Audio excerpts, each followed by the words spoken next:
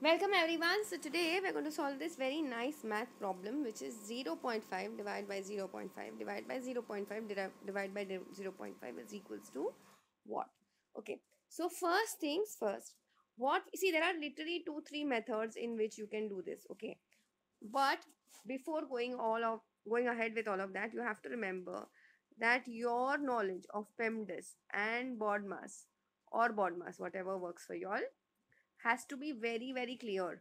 Okay, so now here what we can do is, see, the first step, whatever I always tell my students, is that whenever you all come across a or decimal point, okay, you convert it into a fraction. So this becomes 5 upon 10 divide by 5 upon 10 divide by 5 upon 10 divide by 5 upon 10. Okay, now please understand here what you can do is you can keep this 5 upon 10 as it is, or you can reduce it.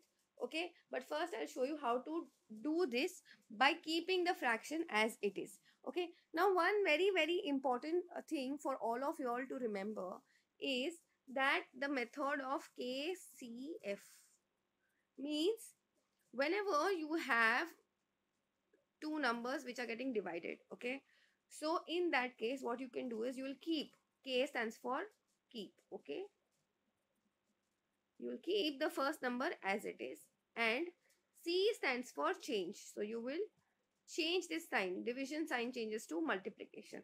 Now obviously when you change something, then the next fraction, next number also has to be little bit, there has to be something different, right? Because obviously A divided by B cannot be equal to A into B, right? So here what you do is you flip. Okay, so what you do is you take the flipping or flip the number which is coming after the decimal point, which is B in this case.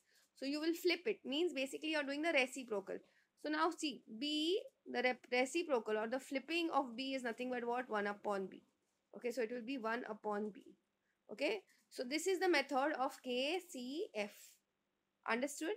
Okay, now going back to your question, here also we will apply the logic of what? KCF. Okay, so first things, we'll keep the first one as it is. Then we'll change this sign, division sign, to multiplication.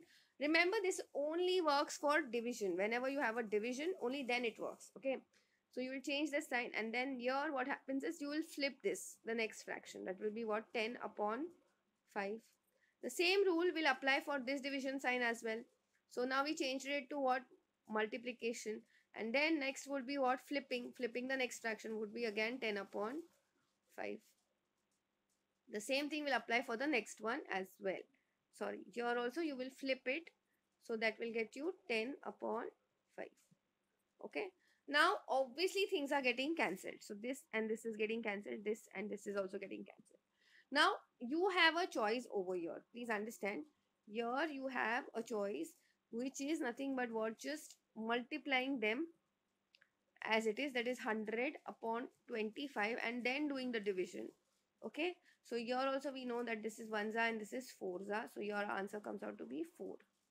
Okay, or you can do the simplification or cross, you can cross these fractions as well. Okay, reduce these fractions. This is 5 1 5 2 5 1 5 2 so again 2 into 2 gets you 4. Okay, I hope this is very very clear to everyone. Now coming back, like I said, we can see you actually made this fraction like this, right? The question changed to 5 upon 10 divide by 5 upon 10 divide by 5 upon 10 divide by 5 upon 10. Okay, now like I said, we can literally reduce it at this step itself.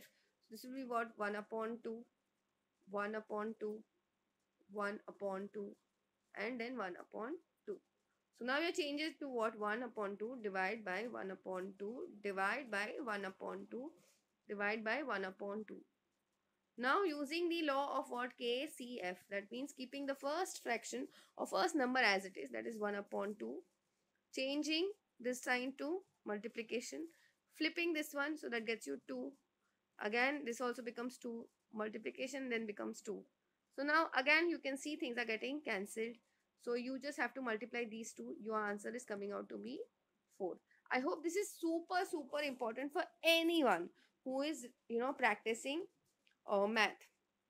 Okay, now please understand, not necessary every time you get this, like you have this, this strikes you. Sometimes it's okay if it doesn't strike you. This also is absolutely okay, because as you can see, here also you got the answer, which is 4. It is absolutely fine to do your reduction anywhere. Okay, at any step you can realize, okay, and you can do the reduction. That is completely fine.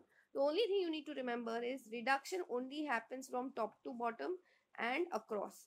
That's it. Oh, and that too only when the sign in between is multiplication. Please understand.